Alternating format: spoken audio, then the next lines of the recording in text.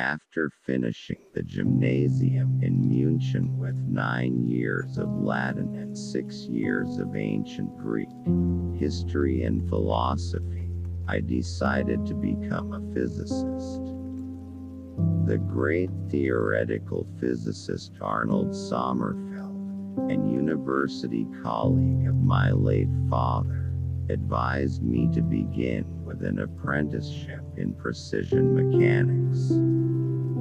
I was born on August 10, 1913, in Lorenzkirch, a small village in Saxony, as the fourth child of Theodor and Elizabeth Paul, née Ruppel. All in all, we were 6 children.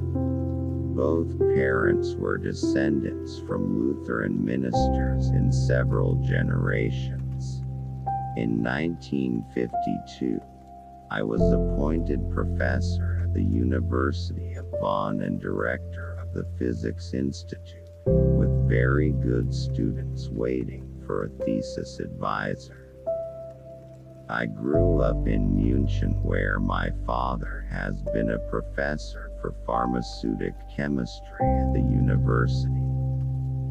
He had studied chemistry and medicine, having been a research student in Leipzig with Wilhelm Ostwald, the Nobel laureate 1909. So I became familiar with the life of a scientist in a chemical laboratory quite early. Not only is the universe stranger than we think, it is stranger than we can think. The first gulp from the glass of natural sciences will turn you into an atheist, but at the bottom of the glass God is waiting for you. What we observe is not nature itself, but nature exposed to our method of questioning. There are things that are so serious that you can only joke about them. Quantum theory provides us with a striking illustration of the fact that we can fully understand a connection, though we can only speak of it in images and parables.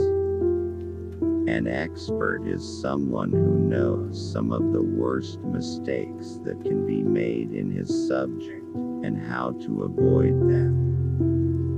Whenever we proceed from the known into the unknown, we may hope to understand, but we may have to learn at the same time a new meaning of the word understanding.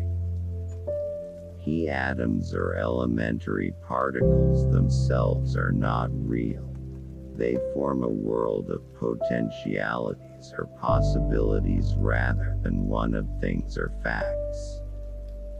Revere those things beyond science which really matter and about which it is so difficult to speak. We have to remember that what we observe is not nature in itself, but nature exposed to our method of questioning.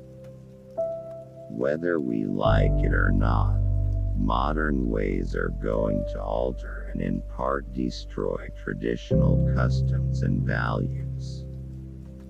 My mind was formed by studying philosophy, Plato and that sort of thing. In classical physics, science started from the belief, or should one say, from the illusion, that we could describe the world, or least parts of the world, without any reference to ourselves. Natural science does not simply describe and explain nature. It is part of the interplay between nature and ourselves. Only a few know how much one must know to know how little one knows. When I meet God, I am going to ask him 2 questions: why relativity? And why turbulence? I really believe he will have an answer for the first. Many people will tell you that an expert is someone who knows a great deal about the subject. To this I would object that one can never know much about any subject. I would much prefer the following definition. An expert is someone who knows some of the worst mistakes that can be made in the subject, and how to avoid them. Uncertainty is not, I don't know. It is, I can't know. I am uncertain does not mean I could be certain. I think that modern physics has definitely decided in favor of Plato. In fact, the smallest units of matter are not physical objects in the ordinary sense. They are forms, ideas which can be expressed unambiguously only in mathematical language. The same organizing forces that have shaped nature in all her forms are also responsible for the structure of our minds. Where no guiding ideals are left to point the way, the scale of values disappears, and with it the meaning of our deeds and sufferings, and at the end can lie only negation and despair. Religion is therefore the foundation of ethics, and ethics the presupposition of life.